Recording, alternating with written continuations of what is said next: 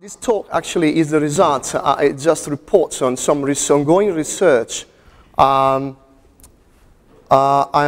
conducting with some colleagues from 3 universities, so Imperial College London, European University Institute in Florence, and Bologna University.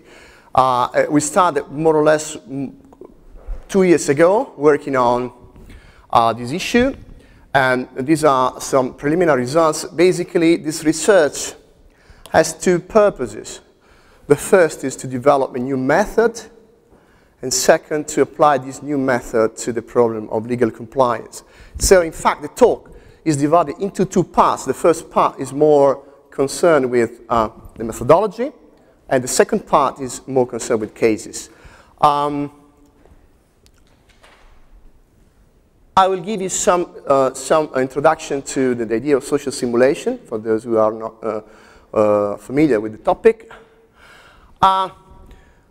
Social simulation is mainly concerned with modeling the problem of social interaction, which, by the way, could be modeled in theory using theoretical models like game theory or social choice theory.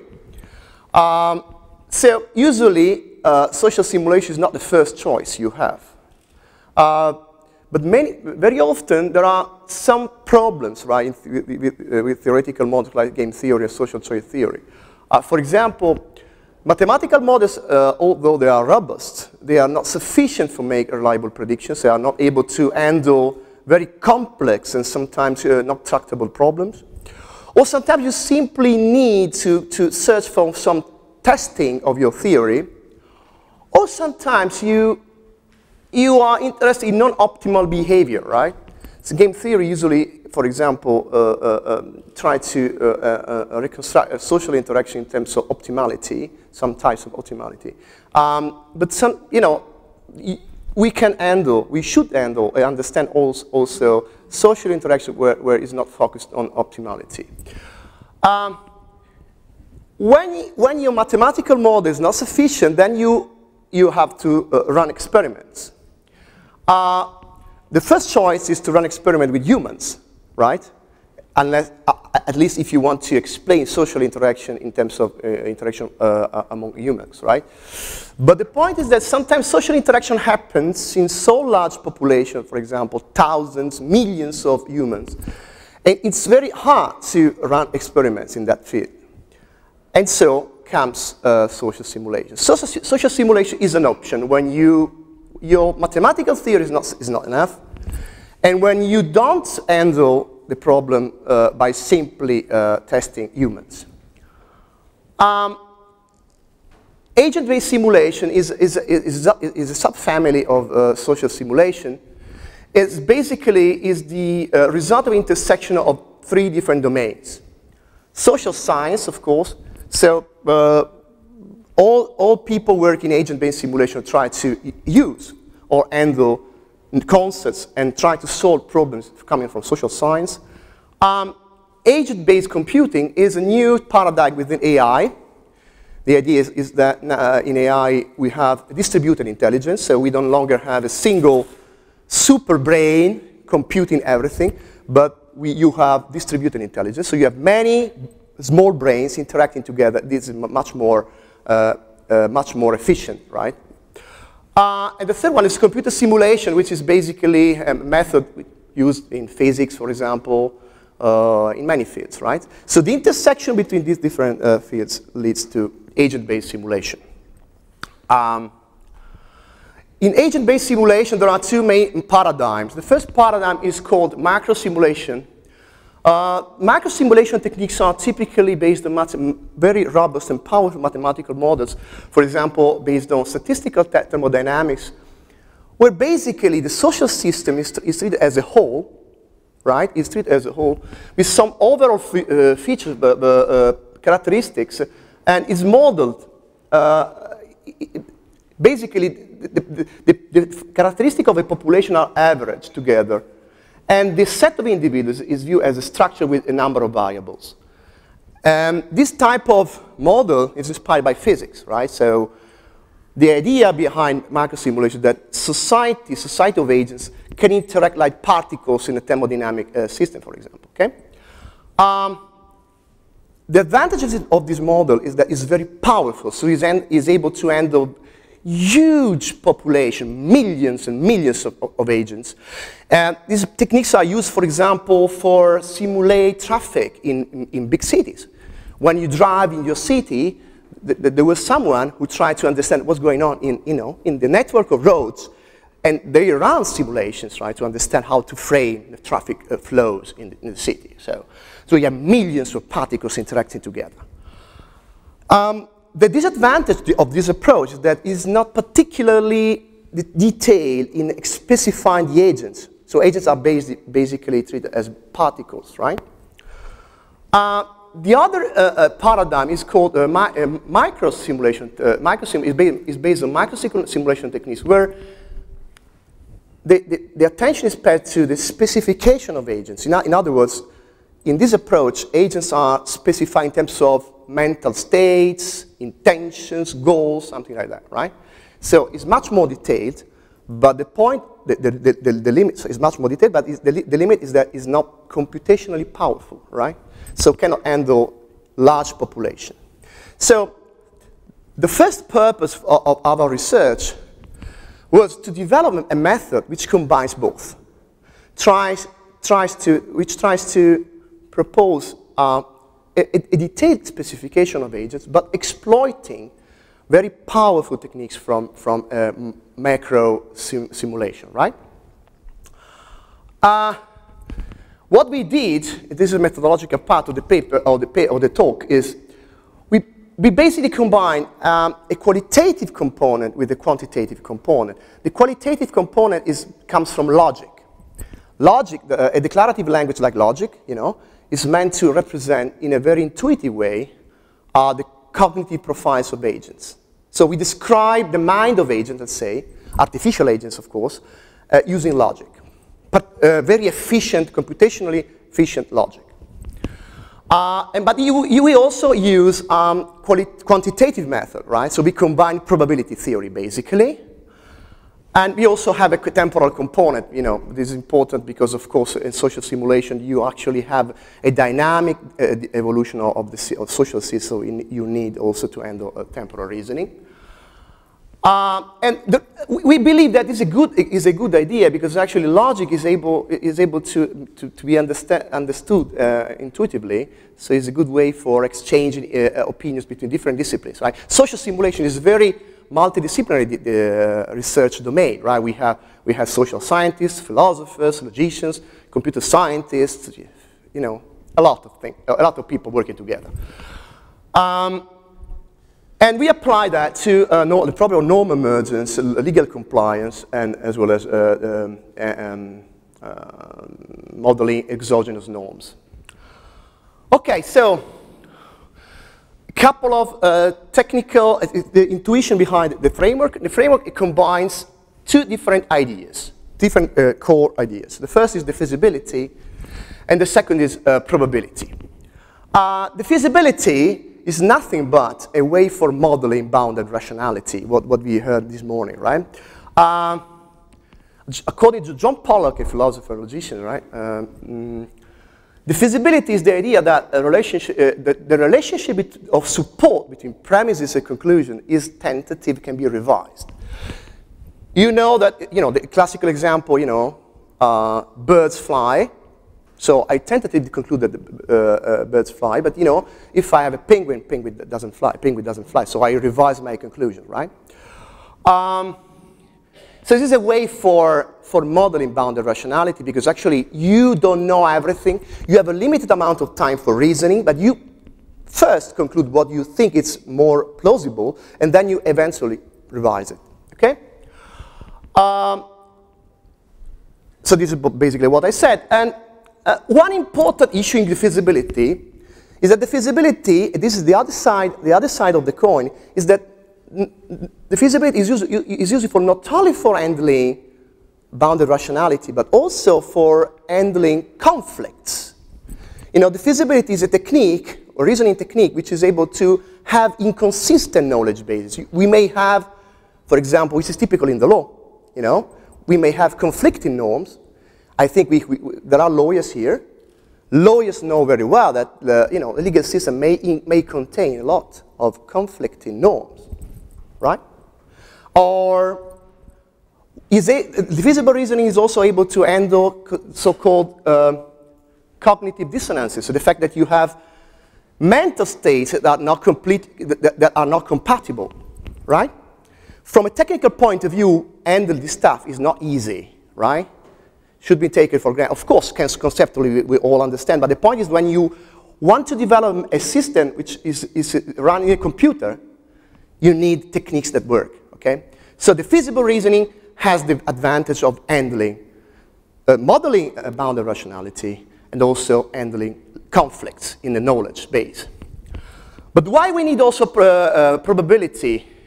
Because suppose you have a knowledge base, a piece of information. This piece of information is fixed, doesn't change. It's not completely reliable, because we have bounded rationality, we have a limited ability to access knowledge. But it's fixed for some reason. Well, the feasible reasoning is not able to, to revise conclusion unless some further information is added. In other words, if you have a fixed base of knowledge, you continue to derive the same conclusions, right? Because the feasible reasoning for revising conclusion needs further information, right? But our point was to run simulation in a non-deterministic environment. So where you don't basically you don't know what will happen, right? You are not able to make certain prediction, right?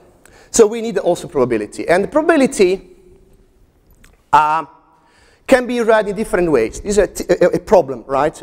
Already, which is not yet clarified in the literature. But in this context, you can read probability in different ways. You can read probability measure in terms of measures of plausibility, or probability is a measure for understanding whether a certain piece of information will be used by the agent in order to act. Okay? In my mind, I could have a rule, governing my behavior, saying that if there is sunny day, I will go to the sea. Okay? This is something which is not certain. I could use it, this policy for activating my behavior, but I could not use it, right? So the probability is a measure for establishing how likely I will use that rule for governing my behavior, for deliberating, for example, for acting. So the structure, the framework has both sides of the coin, the feasibility and probability. Okay, I can skip. Okay, I promise I will give you only 2 slides with formulas, but and then we will go to pictorial stuff. But I need to show that to give you the flavor of what we have in the framework, right? This is the logic. This is a language of the logic we use in order to represent concepts. We have different stuff. Okay, the first expression says that it holds from the viewpoint of agent I. Agent is the player, is the actor, is agent playing, interacting with the other agent in the framework, right? It holds from a viewpoint of agent I at time t. Remember, look, subscript and superscript represent both aspects. So it holds from a viewpoint of agent I at time t that gamma. So basically, think about the belief, right? Agent I at time t believes that gamma is true, okay? But we may have as a subscript also objectively, because one thing is when an agent believes something, but you may also have that some gamma is objectively true, independently of agents. When you have the second type of expression, basically you describe the environment in an objective way. Then we have expression like this. The agent I is attempting at time t to bring about gamma. So it's an attempt to bring about some state of affairs, actions basically. And then we have obligations. We have objective obligations and subjective obligations. Because you may have exogenous norms, but you may have also mental norms. And this is important when you want to, for example, you want to model norm internalization, right? Then, using that component, I will promise, this is the last slide with formulas. With those components, we have rules. Rules are what we use to model how the system works in the qualitative part of the system, right? And we have different types of rules. We have sensor rules. Sensor rules are rules that state, I will explain later what we mean by this. Just focus now on the rule, right? If gamma 1 and gamma n holds, then gamma holds in the perspective of agent I. Gamma 1 and gamma n are facts, external facts. So I perceive something as an agent I, and this induces in my mind the belief old gamma. Okay? Then once we have mental states, there are some rules governing the internal part of agent, the mental profiles of agent. So mental rules are rules where you have antecedents, which are mental states, and conclusions, which are mental states as well. Then we have action rules, where the antecedent can be mixed, but what you have is an action or refraining from action. Plus minus means assertion or negation, right? And then we have obligation rules. If gamma 1 and gamma n holds, then you have an obligation, which can be objective or subjective, okay? And finally, we'll have outcome rules, because outcome rules are rules that lead to utilities, to agents, right?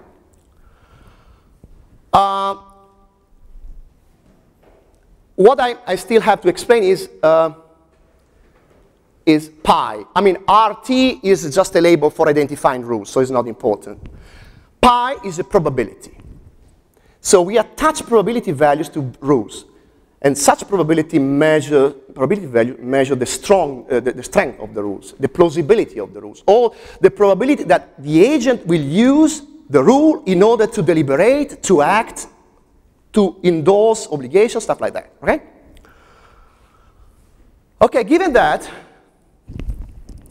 we have to, so think about agents as theories, as sets of rules, okay? As an agent, my mind is described in terms of rules. If it rains, then I will open the umbrella. If it rains, I believe that is a bad day. If I believe that is a bad day, I will be sad.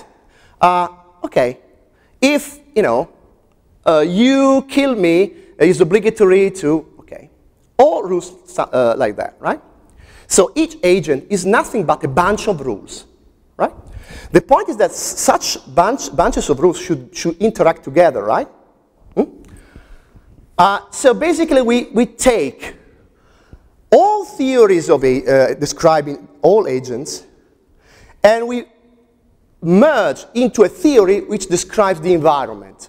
Remember, all rules are probabilistic rules, okay? Okay, so how it works? Yeah, basically we take agents, we mix, and we have a drink. The drink is, well, actually, the mechanism for running simulation is not, needs some technicality, but we start with the basic idea of reinforcement learning. So agents are able to learn, and what they learn depends on the utility they get, okay? The payoff they get. There is no predetermined action that agents perform. Agents perform what they learn is better for them, right?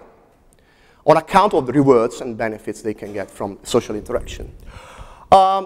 So the algorithm works in that way. So agents search for the most probable theory they have at their disposal. Then they compute the theory. They try to derive all conclusions. Then, using those conclusions, they act. After acting, they produce some outcomes, so some benefits, some utilities. They collect outcomes, and then they use the outcomes to update the probability of rules. Okay?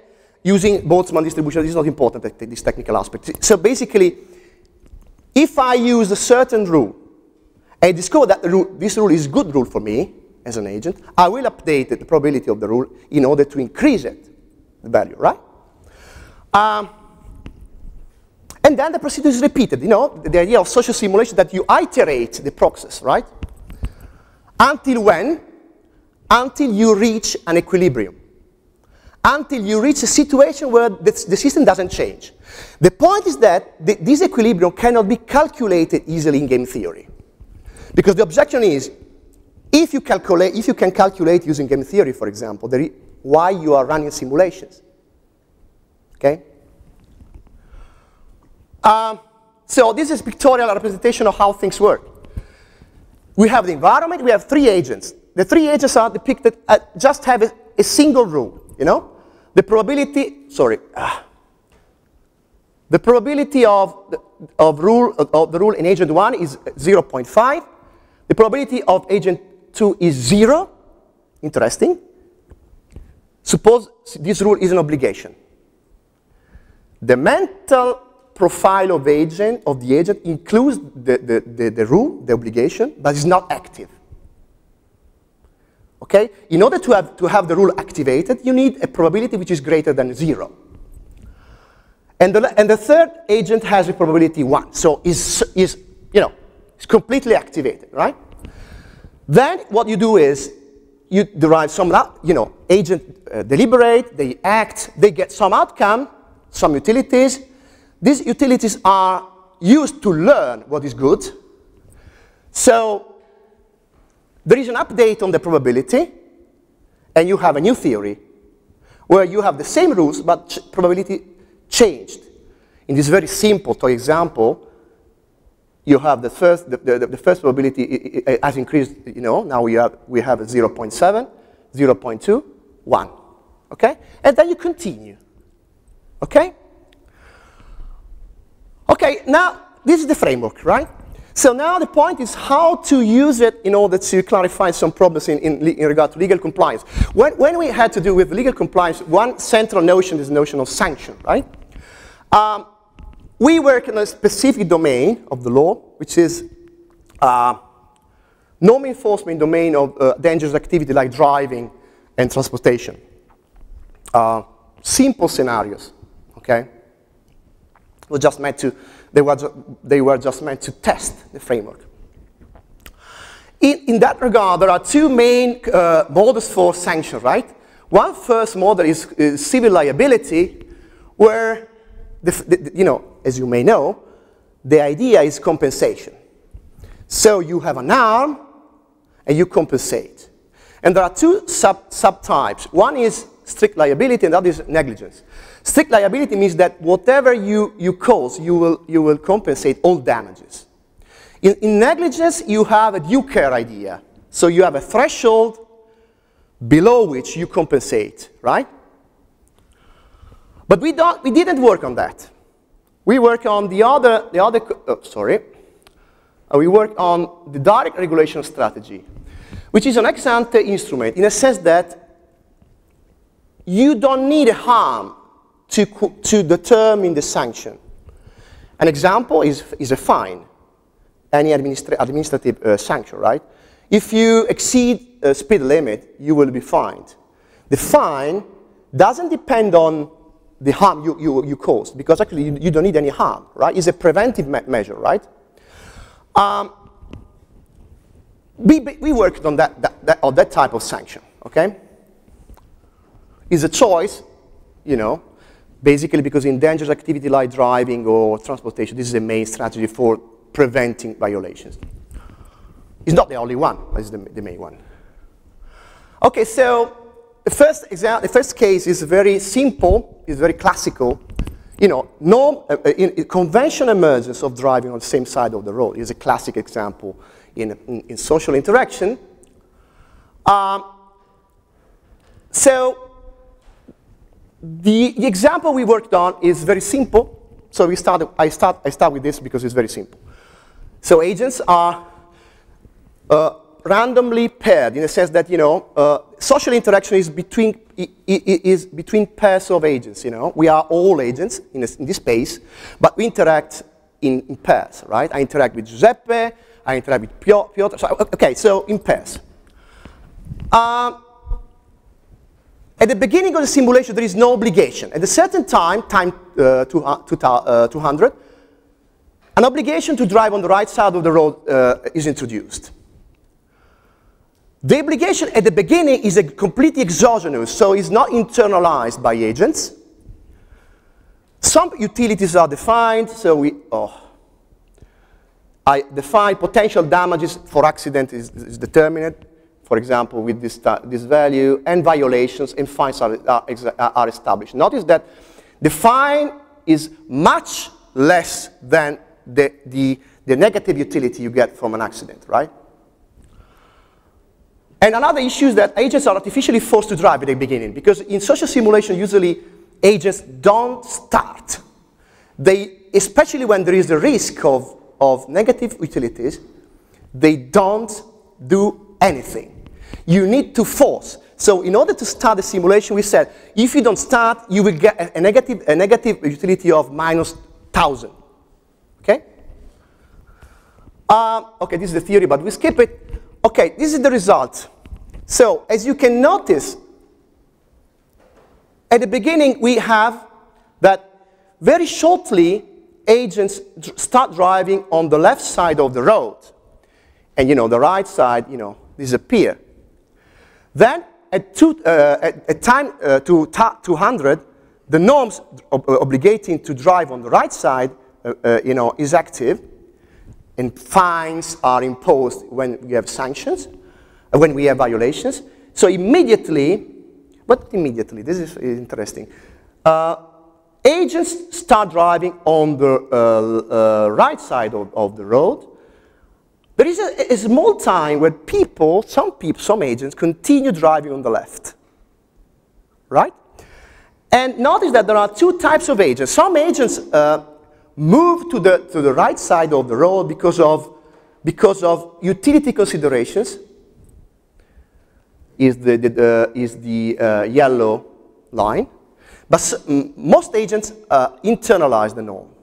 Okay, so there are two different profiles of agents. Okay, those who act in accordance to the norm because it's convenient, and those who act because because of utility reason in the previous steps, internalize the norm and then act according to the norm.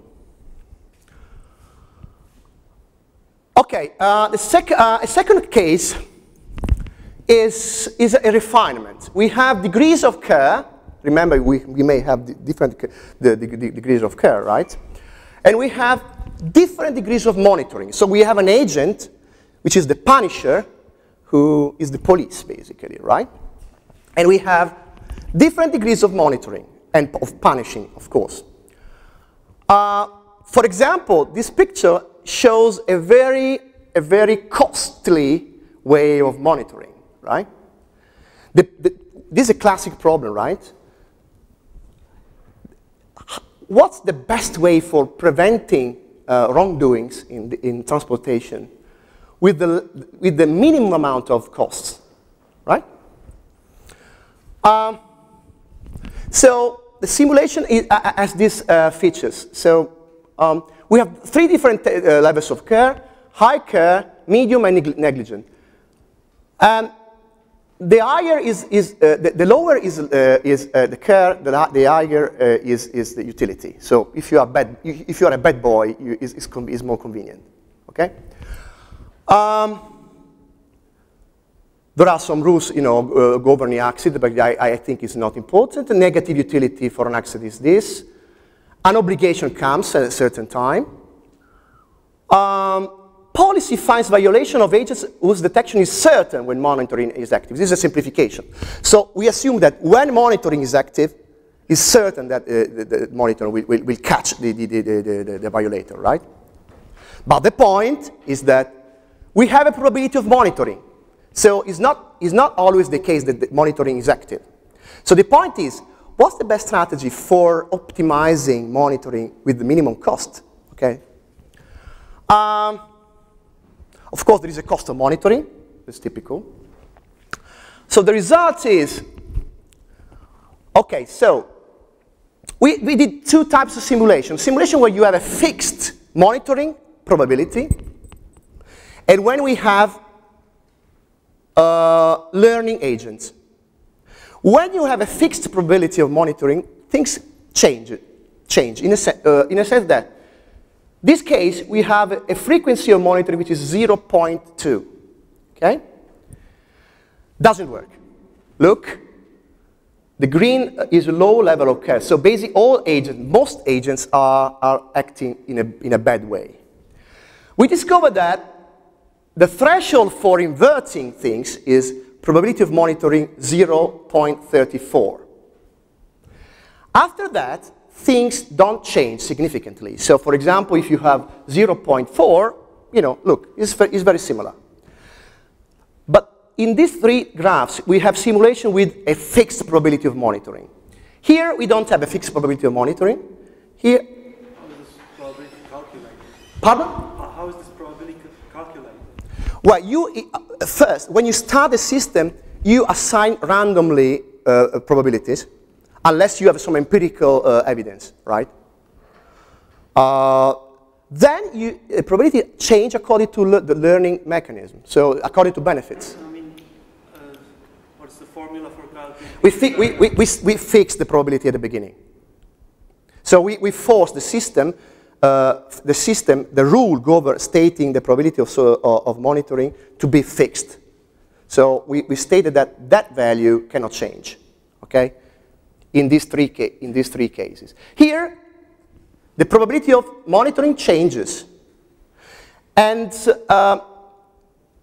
here you have learning agents, agents that learn from what is happening around them.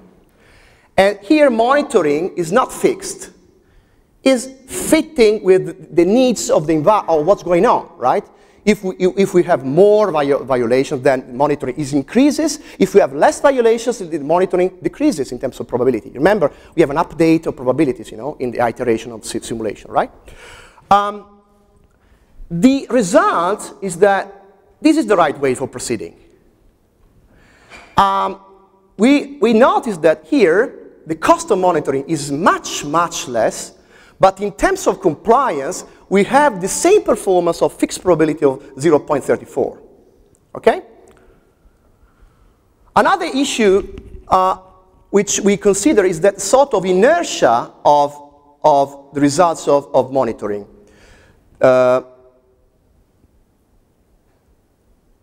We have at the beginning a peak of monitoring, right? And then we reduced immediately monitoring. And we notice that it's sufficient to have a very intense monitoring at the beginning to obtain, as a sort of inertia, compliance with a very low cost.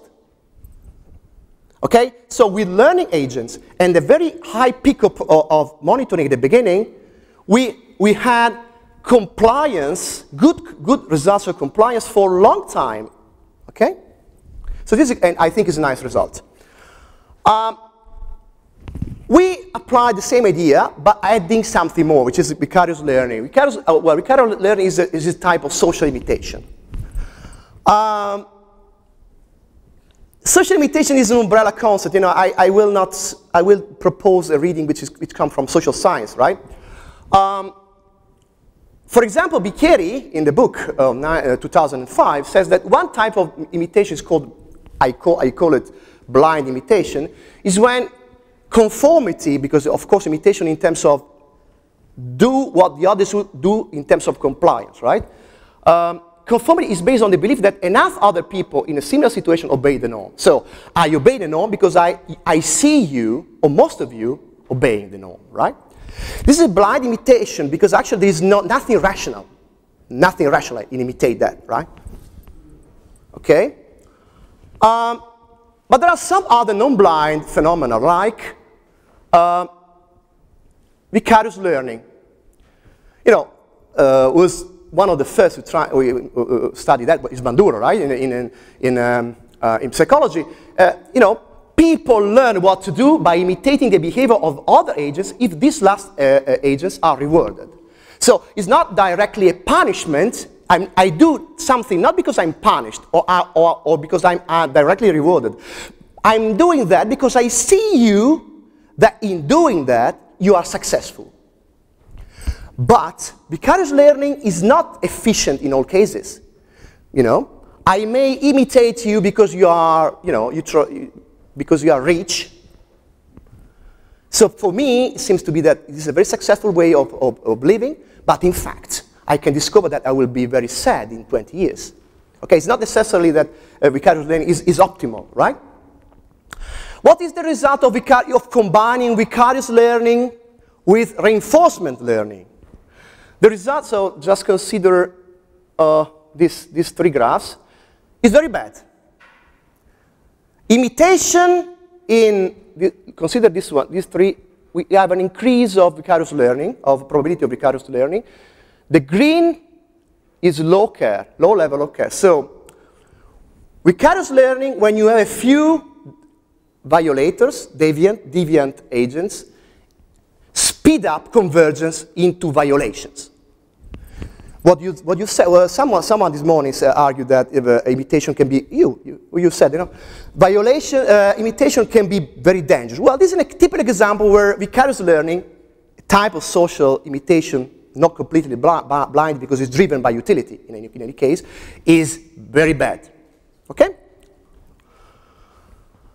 Okay, this is what we said. Okay, the last example, how much? 5 minutes, okay. Okay, I will skip the example.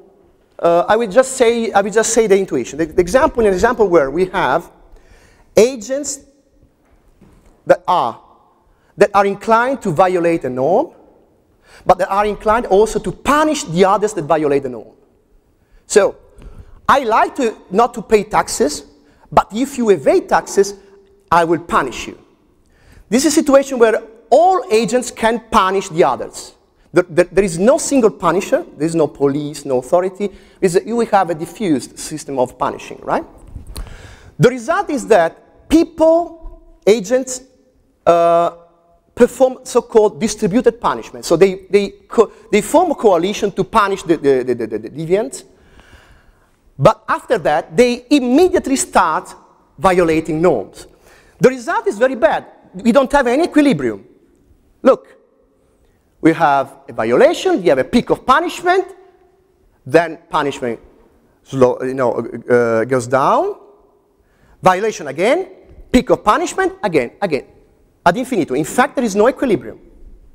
So when you have a system where agents are inclined to violate, but they are inclined to blame the others, the system is impossible to have a stable situation, right?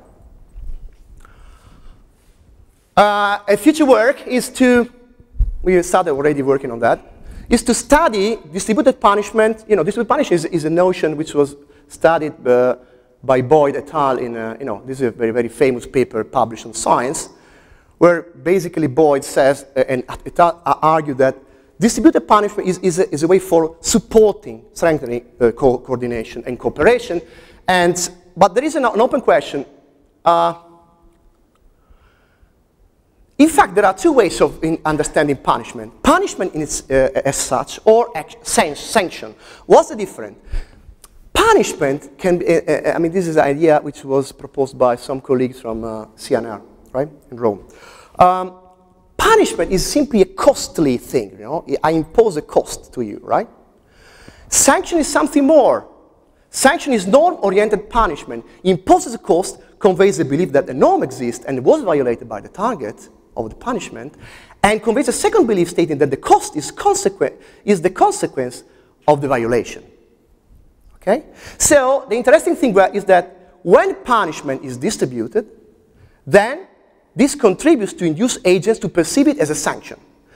This is typical in international arena, right? If United States invades some parts of Europe, I don't know, alone, even when there is a violation of international law, this is perceived as a strategic measure, right? When we have different states that are allied to invade that state, it's perceived as a reaction of a violation of international law. Okay? And this is our conclusion. I think I can stop here. Thank you.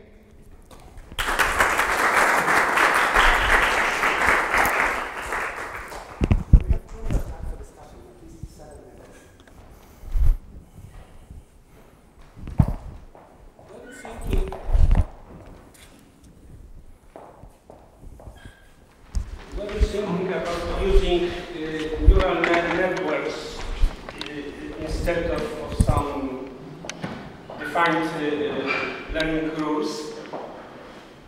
That's absolutely correct. This is absolutely correct. We are trying to do that.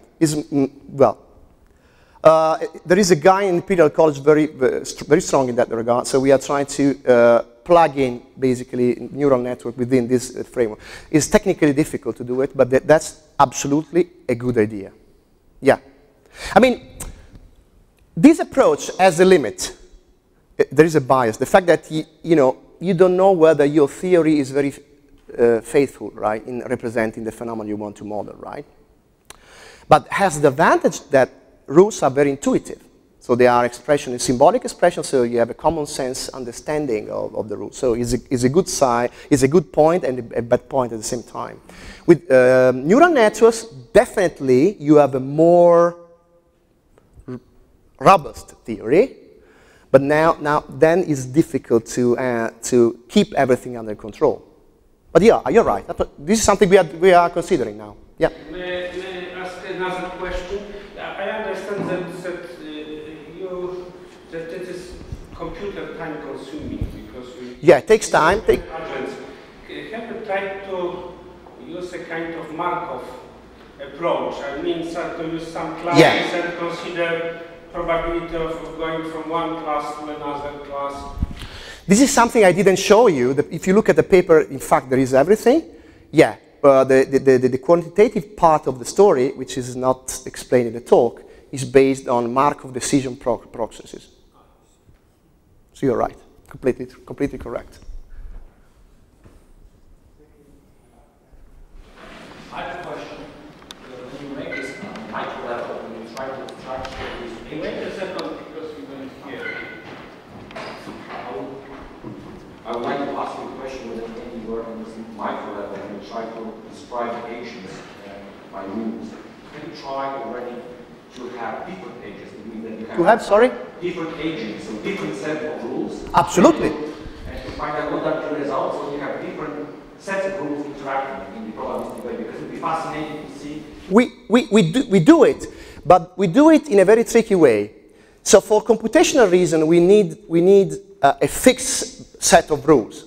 But how can you differentiate the theories? Stating at the beginning that in your theory, some rules have 0 probability, while in my theory, they have a greater probability. So it's like you have in your mental profiles those rules, but they are not active. So they don't count anything. But you're right, it's not completely different, it's not completely the same because they can be activated. I agree. This is a difficult problem because if we have different sets of rules, it's difficult to, well, at the moment, we can do it, but it takes time, a lot of time.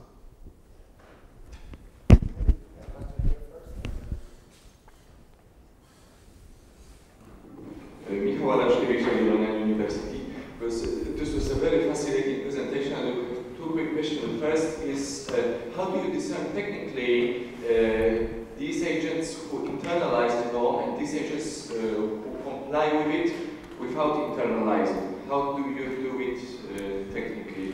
I do it technically. Well, internalization, as I said, depends on the fact that you activate the rule leading to the obligation, so you have a probability which is greater than 0. You may act, so it depends on the rules you devise, but I may have rules that state that you do something if you have gamma, and gamma is not the obligation, so it's simply a fact. And in that case, you comply because the action